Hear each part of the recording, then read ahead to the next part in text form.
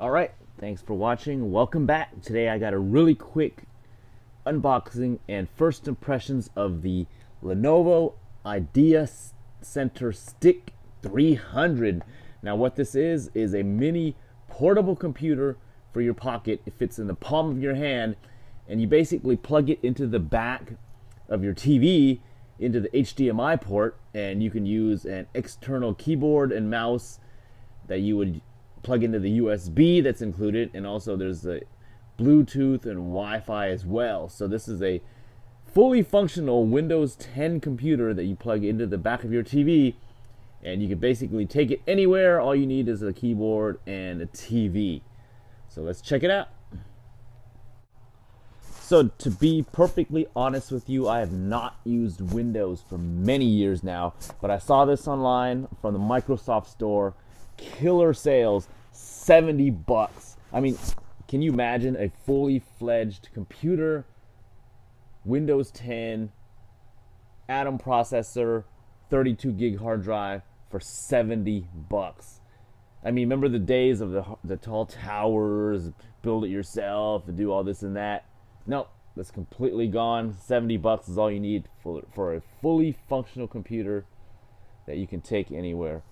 As you can see, the boxing, very simple, not even any details or much graphics about the product, just a simple black box, an image on the front, and that's it. So let's go crack it open.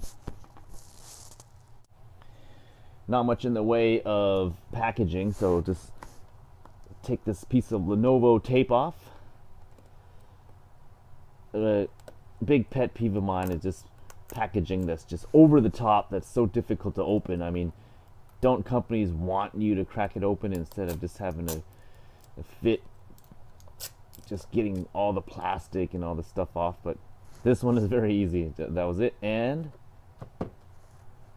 here you have it. Basically the size, maybe like half or a third of the size of many smartphones. It kind of looks like those microphones people use to record videos, and here it is in the palm of my hand. Very light. You can just stick this in your pocket and you wouldn't even know it was there. Just think about this. This is a fully operational computer. Just amazing. So I turn to the side. Here's a micro SD port in case you want to have extra storage. Here's the USB port. So what you use the USB port is to plug in an external keyboard. Usually what you would do is have the combination keyboard and trackpad into one, because there is only one port. Here is the port for charging, power button, and how it works is you plug this into the HDMI port, and you would probably have a little extension cord so it doesn't just stick right into the back, give you a little bit of leeway, and that's it. Very simple. Can't get any more simplified than this. So digging into the accessories, what we have. Thanks for purchasing, instructions, and oh, here's another box. This probably has the cords.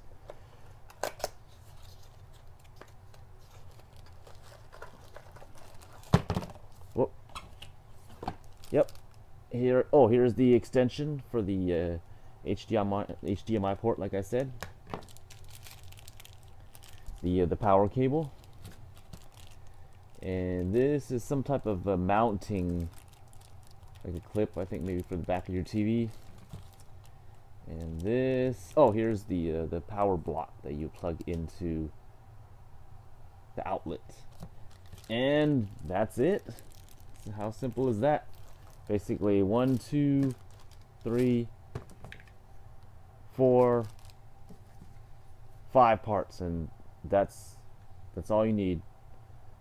Of course, it does not include the external keyboard, so you have to spring a couple bucks for that. I found one for $20.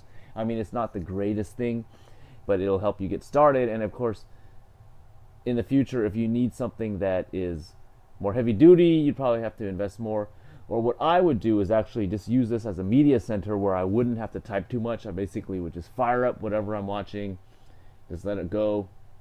Or also tap into it remotely using something like Splashtop, which has been a very good service for me. I've been using it for many years on a myriad of devices. So I would just use my laptop, keep this at home if I need to use a Windows device, and just tap into it. Or just use it for streaming if I don't want to overheat my regular computers. So why don't we check it out when we put it into an actual TV. So here we are. You see it plug into the back of a computer. It could not have been any easier. So the extension cord goes straight into the HDMI port. Here is the external keyboard that I used. So I got this real cheap one. It's like a $20 thing I found online. Keyboard plus trackpad. Not the fanciest thing, but it will get me started and will do the basics. And this goes straight to the power supply, and that's it. So why don't we just fire this thing up and see how it looks.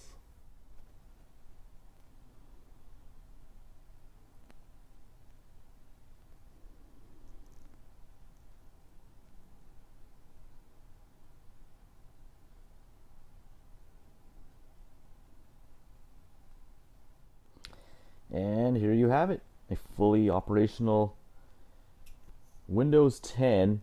As mentioned, I'm not too familiar with Windows 10. This is my first time using it, but I'm sure it'll be a really quick learning curve and it'll come in handy whenever I need it. So that's it, basically. And once I get more acclimated with this, I might come back with another video to show you how well it works. But so far, so good. It looks just like normal Windows, and I can't tell any difference between this and a larger computer. So if all you need is a little simple computing and portability is a huge plus, then hey, $70 or even up to $100. I've seen it maybe a little over $100, but if you ever see it for less than that, close to $70, definitely jump on it. Lenovo IdeaCentre Stick 300.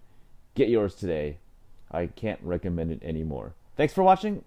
Remember to subscribe for more videos. I promise to put more up in the near future. So thanks again, and I'll see you again soon.